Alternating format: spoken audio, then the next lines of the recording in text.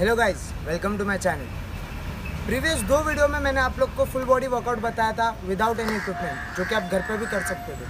जैसे कि लॉकडाउन में काफ़ी लोगों ने डंबल्स का जुगाड़ कर लिया है, इसीलिए आज के वर्कआउट का टॉपिक होगा full body workout with dumbbells. तो आइए गाइस, स्टार्ट करते हैं।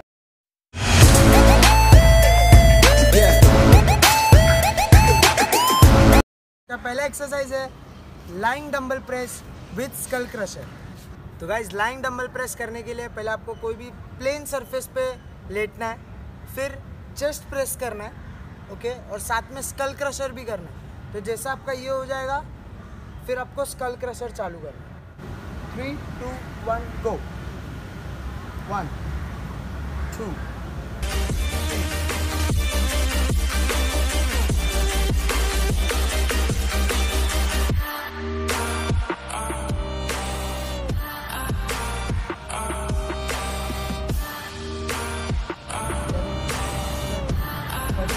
ये 15 रेप्स होने के बाद डंबल्स को हैमर ग्रिप करना है, ओके, एल्बोस हल्का सा पीछे, और फिर आपके ट्राइसेप्स के लिए करना है जो कि है school crusher, okay. Dumbbell straight नीचे आएगा, स्लो कंट्रोल मूवमेंट, इतना नीचा प्रेस।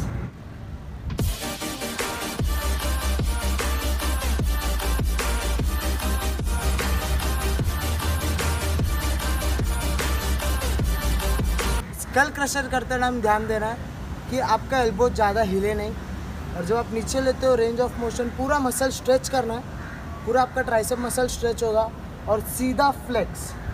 एल्बो पे झटका नहीं देना, काफ़ी लोग ये करते हैं, झटका नहीं देना है, एकदम ऐसा सीधा फ्लेक्स। रेनिगेड रोज, रेनिगेड रोज कंपाउंड मूवमेंट है, ये आपके एंटागोनिस्ट मसल पे काम करेगा, मतलब आपके चेस्ट और आपके बैक। तो चेस्ट और बैक पे काम करने के लिए पहले आपको डंबल्स पे हाथ रखना है, फिर पुशअप्स करना है। पुशअप्स ख़त्म होते ही आपको डंबल लेके रो करना है, और ये पूरा एक्शन जो होगा वो पुशअप पोजीशन पे ही होगा। तो देखिए कैसे करते हैं।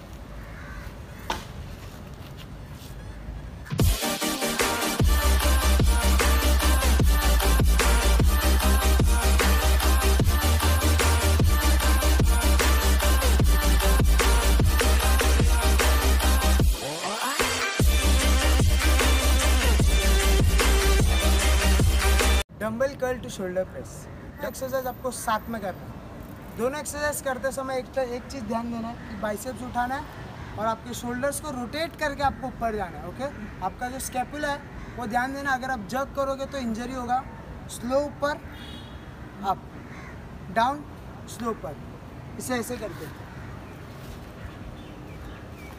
अप, चेस्ट अप ही रखना, ओके। ऐसा हो जाएगा तो शोल्डर्स पे आई नहीं आएगा। चेस्ट अप, ओके, इसको राउंड, अप, डाउन, टच नहीं कर।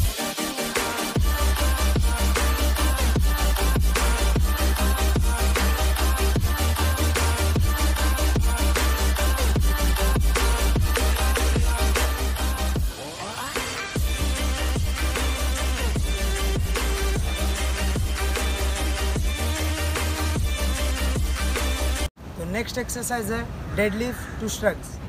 डेडलिफ्ट बहुत ही ज़्यादा सुना हुआ और सबसे ज़्यादा डिफ़िकल्ट एक्सरसाइज इसमें, ओके। तो डेडलिफ्ट करने के लिए ये डंबल डेडलिफ्ट है, ओके। तो डंबल लीजिए, चेस्ट अप, साइड पोर्शन से आपको अच्छा दिखेगा, chest up, okay. Start to and movement तक आपका चेस्ट राउंड नहीं होगा, ओके। चेस्ट अप, डंबल्स आगे, हेड स्ट्रेट, और स्टार्टिंग में आपको हिप से पीछे जाना है, हिप से गए डंबल्स तक पहुँचे, हल्का सा डंबल दे, ओके। स्ट्रेट अप,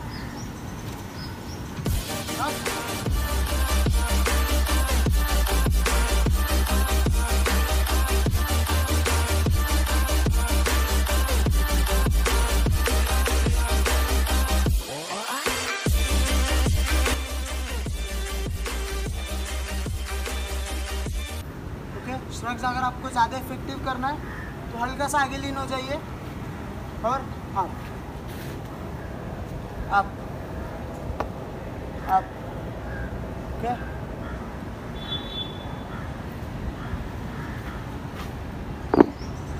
आपके जो ट्रैप्स के मसल है, आपको श्रग्स में सिर्फ उसको स्क्वीज करना है, एल्बोज ज़्यादा बेंड नहीं करना। नेक्स्ट एक्सरसाइज है थ्रस्टर्स। थ्रस्टर्स का इजी नाम है squat to shoulder press.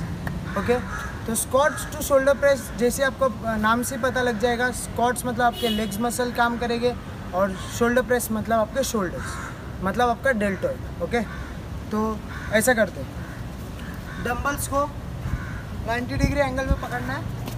Okay, stance normal, ज़्यादा वाइड नहीं, ज़्यादा क्लोज नहीं, स्लोली नीचे आना है। मूवमेंट कंप्लीट होते होते प्रेस, और पूरा हाथ आपको स्ट्रेच करना है, एल्बोज एकदम लॉक, इसमें भी झटका नहीं देना है। फिर ये नीचे है, साथ में आपको नीचे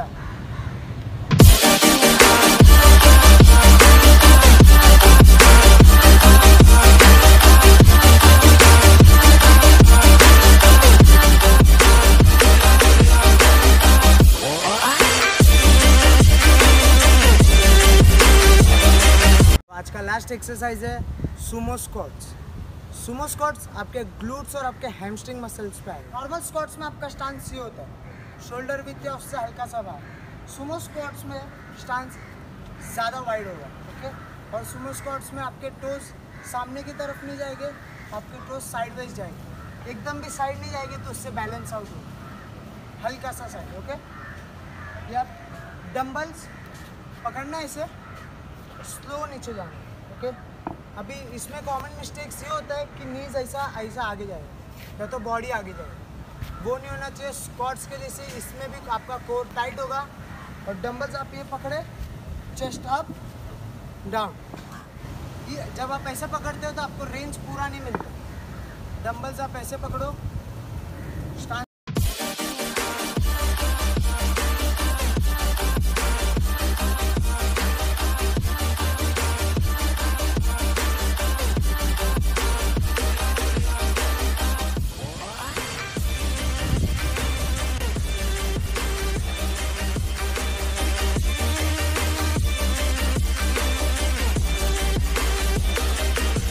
thank you guys for watching my video.